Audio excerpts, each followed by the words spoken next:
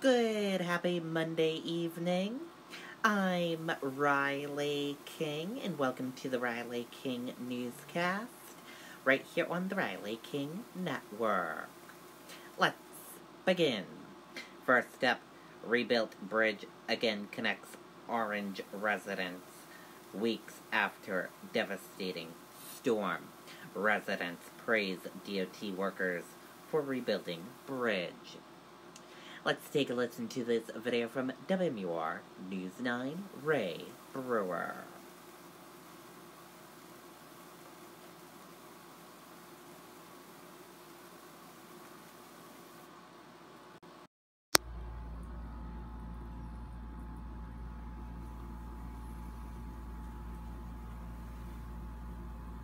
Good afternoon, Amy. The townspeople tell me that the day after the storm hit, well, this whole area was filled with debris and the bridge was gone. Now, as you can see, the bridge is back open for business.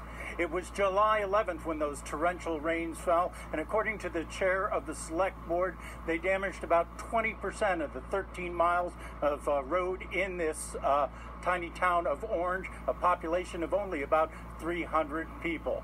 Now, many of the roads in the town severely damaged, but since then, townspeople and hardworking DOT crews have been working to get the roads back together. The townspeople say they're incredibly grateful to those DOT crews. The initial estimate was that it was going to take about a month or maybe more to put that bridge back together again. Instead, they were able to do it in about 3 weeks. One thing the town select board says is crucial to them going forward is to get that federal disaster declaration. That's because this storm caused about 10 times the damage for their annual road budget. So it's crucial that they get that disaster declaration. The governor is expected to sign a letter requesting that on Friday. Reporting live in Orange, Ray Brewer, WMUR News 9. Okay, and there you go on that video and that report.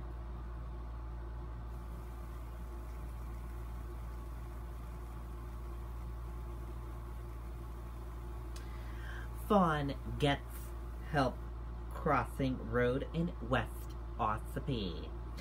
Officials remind public not to interfere with wildlife. Take a look at this video.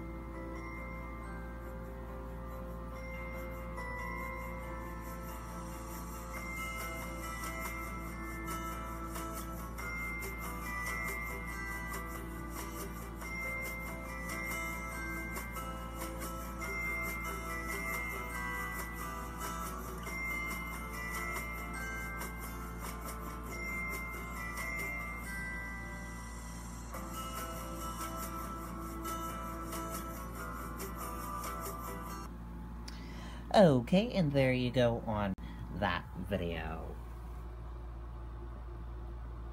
One local user spotted a fawn crossing the road in West Ossipee. Officials urge residents not to approach, feed, pet, or house wild animals. Such actions should be left to qualified people with special permits, officials said, adding that improper care can lead to sickness or death for wild animals. Anyone who suspects a fawn might have been abandoned can contact New Hampshire Fish and Game by emailing wildlife@wildlifenewhampshire.gov or calling 603-271-2461.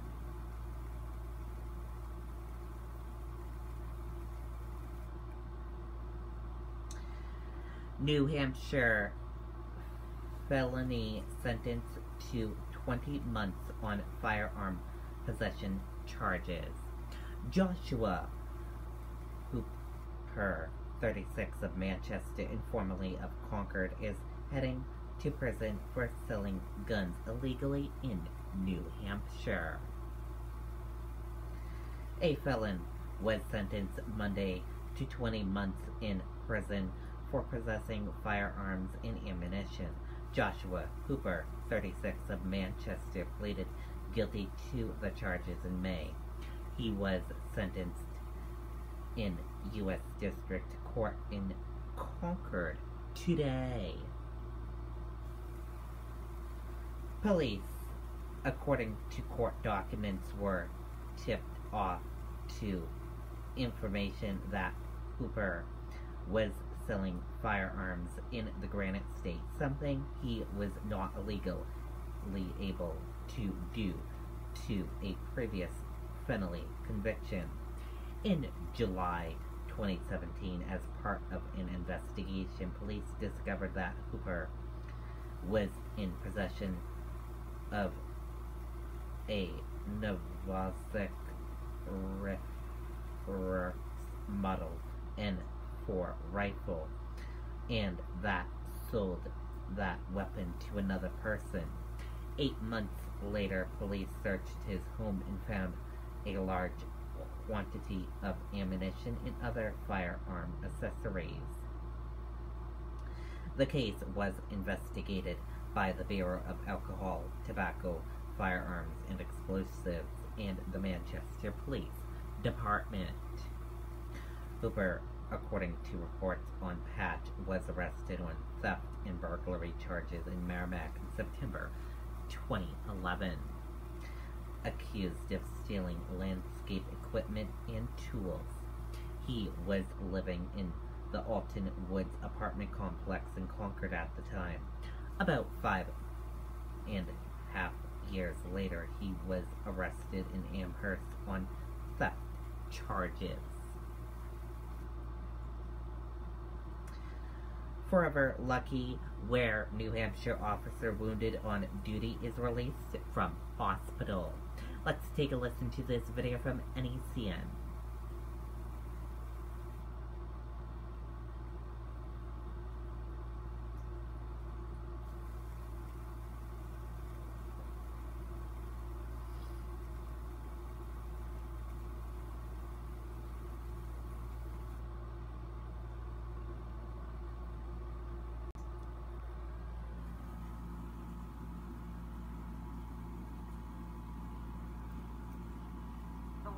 Police officer who was shot on duty last week is finally back home, but the road to recovery is going to be a long one. Our Catherine Underwood caught up with the officer as he was being discharged from Concord Hospital. She joins us live now with an exclusive interview you'll only see on NBC 10 Boston. Catherine.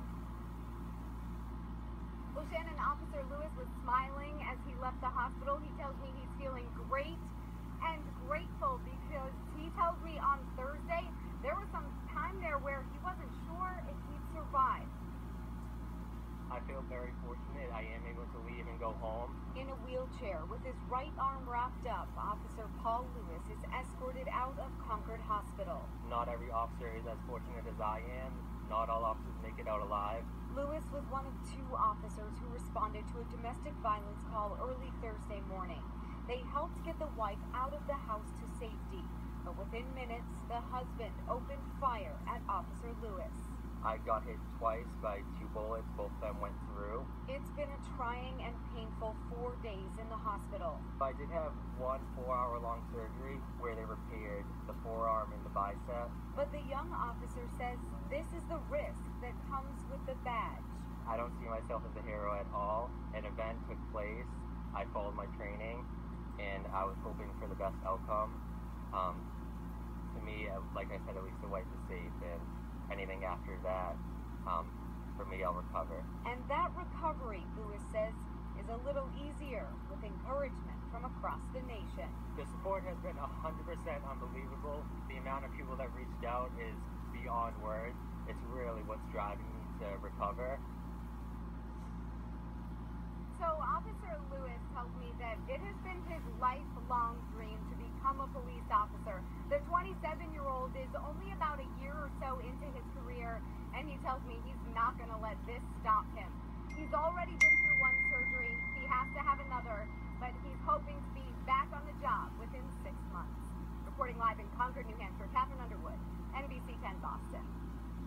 Okay, and there you go on that video and that report. And all of us here at the Riley King Network are happy that he is released from the hospital and is doing good.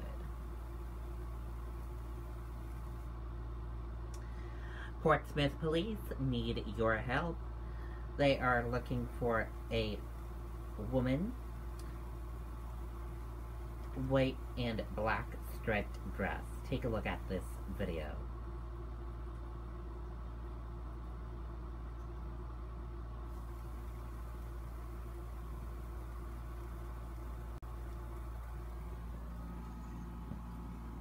If you recognize this woman in the striped dress, contact the Portsmouth police immediately. And now let's take a look at your U.S. stock market, and here's a look at your U.S. stock market for all of you this Monday evening.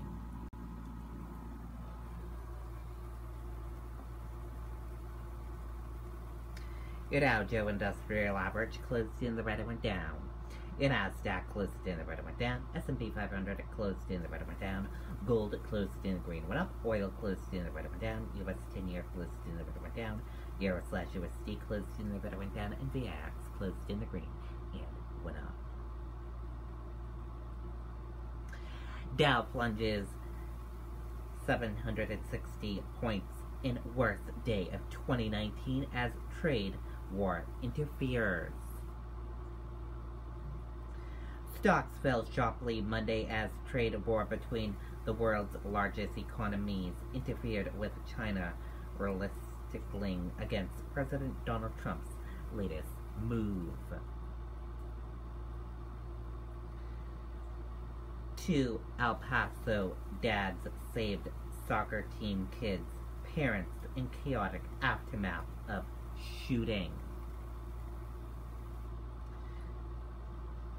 When Jimmy and Ray heard that gunfire had erupted at El Paso Walmart, both fathers said they dropped everything they were doing, jumped in their cars, and raced to the store. The two fathers are among dozens of everyday people who turned into heroes when a gunman went on a rampage, killing 20 people and injuring 26 others in one of the worst mass shootings in U.S. history. And if you want to read more and watch this video, we will have a link for you on the Riley King Network Facebook page.